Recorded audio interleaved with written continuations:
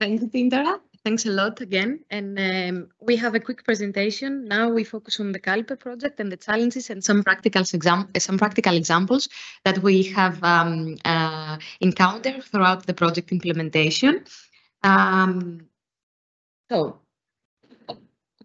The project entailed a comprehensive implementation of tailor-made and inclusive gender equality plans aimed at transforming structures and culture within 9 research-performing and research-funding organizations across Europe. We aimed overall to make those organizations more inclusive to women, researchers, and young girls, and other minority groups. The tailored inclusive gender equality plans focused on STEAM fields. Engaging at the same time in the entire gender equality process, key external stakeholders participating at the research and the local research and innovation hubs of our partners. Our project, from its conception phase, adopted an innovative approach, meaning that actually from its conception phase and the implementation followed the inclusive dimension of the European research area, namely the intersectoriality, intersectionality, geographic inclusiveness, adding also an internal dimension to this via internal engagement, via participatory activities. Acknowledging actually that these inclusive dimensions are key for fostering sustainable institutional change, the next slides focus on these dimensions, where we mention some practical, some challenges and practical examples of how we overcame these challenges. Sorry for that. Yes. So focusing on the internal engagement, we mentioned that is like a chess game. Basically, you have to be strategic in order to involve people in the GEP implementation process. You have to identify people internally that can mobilize resources and support you throughout the implementation of your gender equality plan. Because actually internal inclusiveness is crucial for the success and the continuity of the gender equality activities.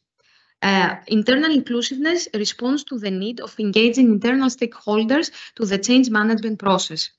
Because in general, we have seen that there can be delays throughout the GEP implementation. It can be at the setup, approval, and implementation process of the gender equality plan. So you have to involve key stakeholders in order to mobilize internal resources. In this regard, as a practical example, and the thing that worked based on our experience was the fact that each institution introduced a gender equality working group who was in charge for the GEP implementation process. Within that gender equality plan working group, top and middle management resources, people from top and middle management were involved and were briefed quite often throughout the project implementation process. That's why we mentioned that you have to be strategic in order to achieve your goals. You have to involve people internally that have the power to mobilize the skills internally as well. Also, another strategy that we saw that it worked as a good example based on our one of our institutions was the fact that, and that's why we suggest to go for the quick wins. Actually, they prioritized the implementation of actions that we call them more soft or preparatory gender equality activities in order to prepare and create a more favorable environment for introducing more structural change actions in the future of the implementation of the project, and it seemed that it worked. Going to the intersectional inclusiveness, we have to contextualize our case, and meaning that we will need to use qualitative and quantitative data in order to better understand the intersectional inequalities that our institution encounters. We are not having all the same point of departure with regards to intersectionality. That's why we mentioned that we have to contextualize. And at the same time, not all institutions encounter the same internal and external resistances when it comes to intersectionality. Also, we have heard also the previous presentation, these are fostered also by the spread of anti-gender and anti-feminist ideologies within academia as well. It's not like a running game where we start all from the same line. That's why we have to contextualize our case. And actually, we propose to have ad hoc strategic considerations in order to identify windows of opportunities when you encounter resistances when trying to introduce some intersectional measures within your institution. In our CALIPER project, from the beginning, we tried to adopt an intersectional approach and promote within our institutions an intersectional approach during the JEP implementation process, and our partners found themselves also in a position of negotiating in adding other dimensions and grounds of inequality apart from gender while implementing their gender equality plan in order to expand their approach, and found already some resistances which they encounter them based on ad hoc solutions and considerations. When it comes to intersectoral inclusiveness, we mentioned that actually inclusive gender equality plans can have only limited results if the industry, the research organizations, civil society organizations, government operate in silos. That's why we have to collaborate. When it comes to intersectoral inclusiveness, engaging with key external stakeholders in the JEP gender equality plan process, throughout the research and innovation hubs, partners from the research and innovation hubs that our partners have established, it seemed to work. With this way, we managed to transfer also research results into the market and engage more young girls to STEM fields. However, when it comes to engage of external stakeholders, we have to acknowledge that we need to allow some time in order this cooperation to work. We have identified within the project implementation actually that the involvement of external stakeholders within the JEP implementation process is much more beneficial to have a group interaction with different stakeholders at the setup of our gender equality plan. However, when it comes to the implementation, we have understood that a much more bilateral approach and the group interaction with specific stakeholders is more beneficial and increases the engagement of the external stakeholders. And the last dimension is the geographic inclusiveness. And normally, and actually this is the knowledge transfer from more advanced to less advanced institutions when it comes to gender equality policies is often taken for granted. However, we have seen that actually this works if this knowledge transfer is contextualized and is backed up and tailored to the national legislative context, but also to the institutional context. Otherwise, there are some, it's not a straightforward line to transfer knowledge from advanced institutions to the less advanced institutions. So we say that actually the lines are more tangled based on the national and the institutional context.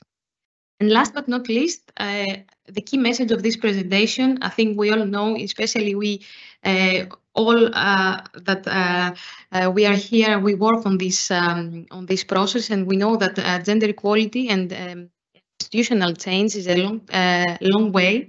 But we have to keep trying to introduce measures and achieve our goals. As a concluding remark, we mentioned that actually leveraging internal and external inclusiveness can lead to a more successful implementation of your gender equality activities.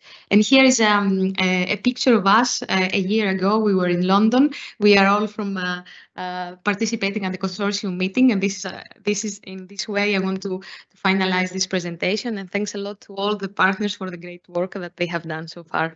Thanks a lot.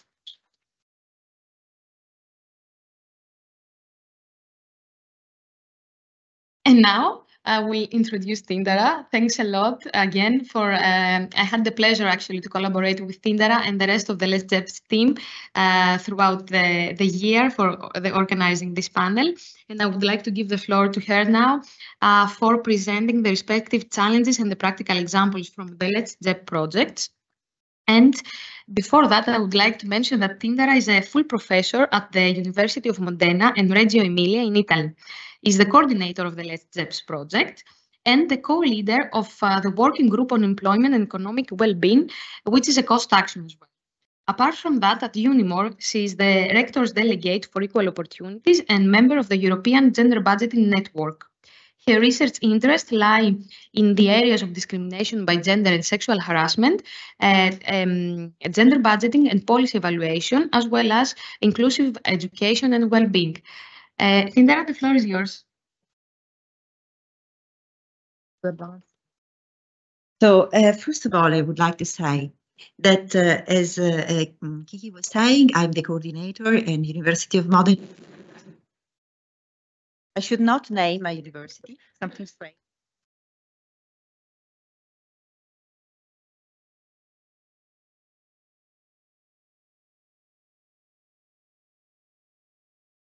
University of Modena Reggio Emilia is the coordinator, and I'm the coordinator inside it of this project. And the monitoring partner is Haken University, and you can see all our partners that joined the project as implementing partner, Mathematical Institute of the Serbian Academy of Sciences and Arts.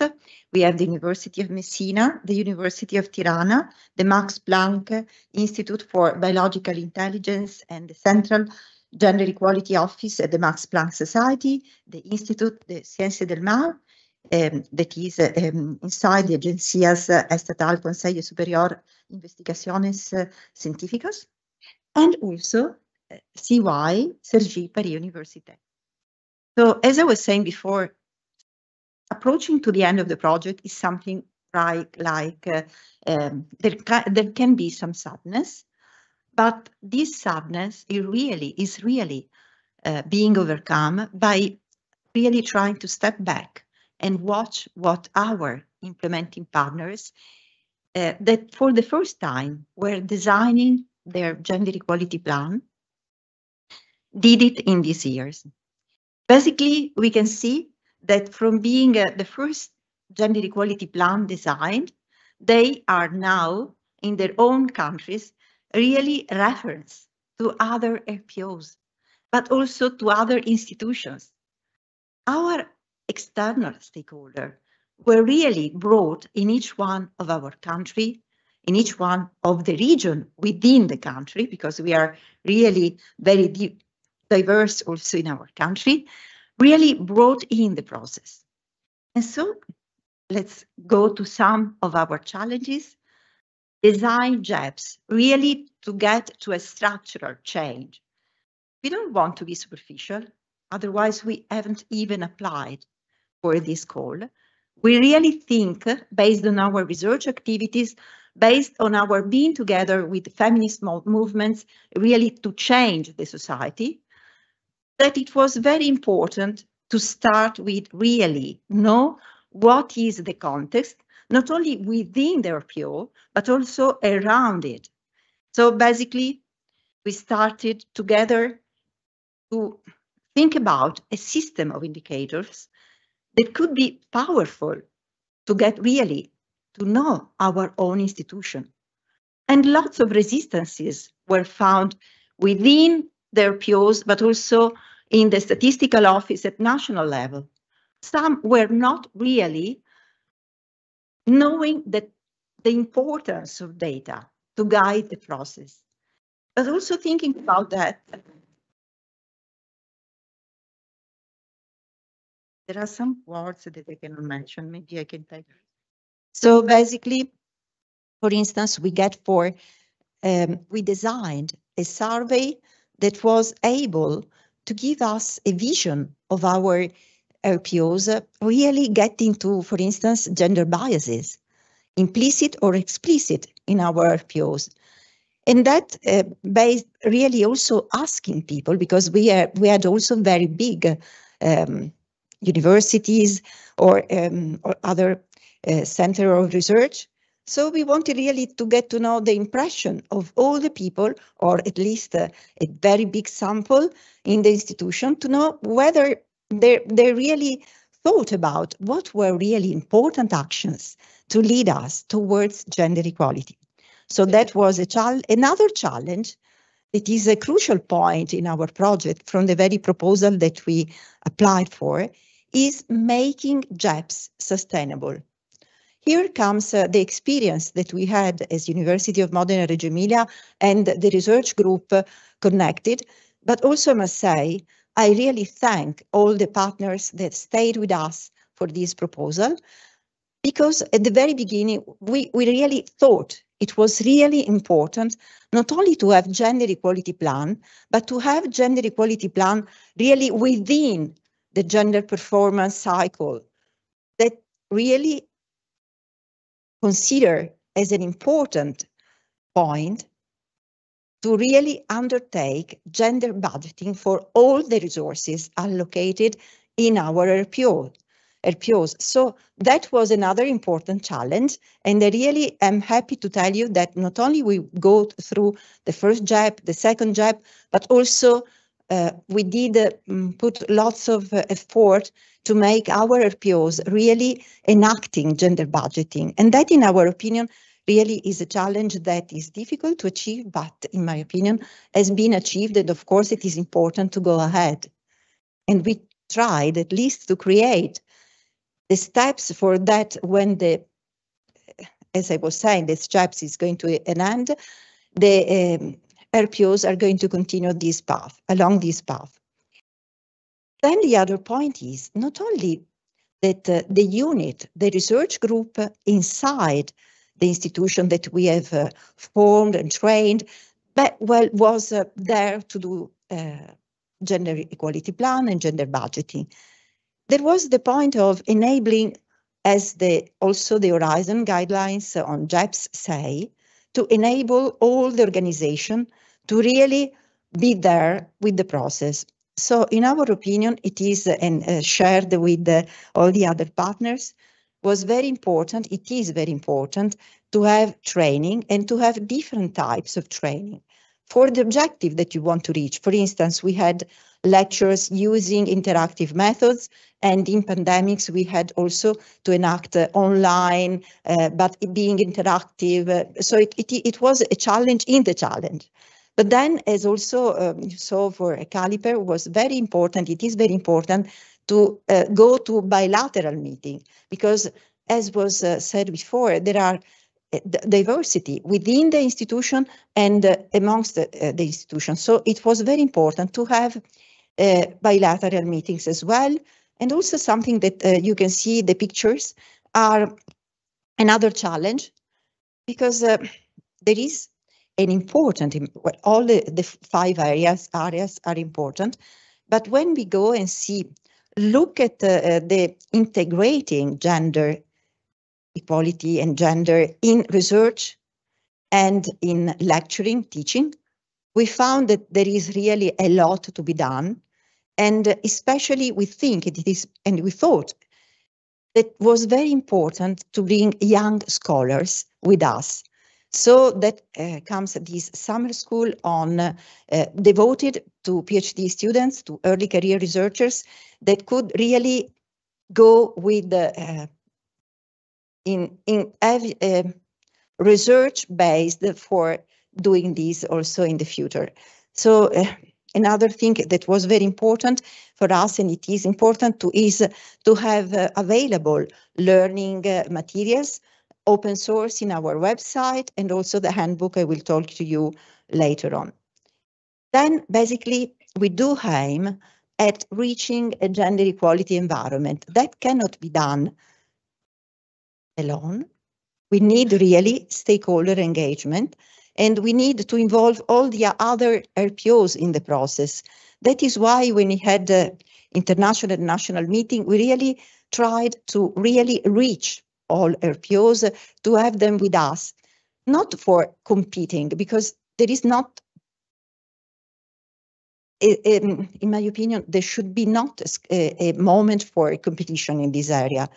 That is an area where projects should be sisters, and we should really grow together to achieve this important target of gender equality. So we really share training and also exchange practices. And that, in our opinion, is really the way forward gender equality. So that is it from me, and we thank you. And the photograph that you see is in a very beautiful place. Now, I must admit that I come from Sicily, and it is the summer school in Sicily, in Messina, that was organized by the University of Messina, but you can see all the members of our group together.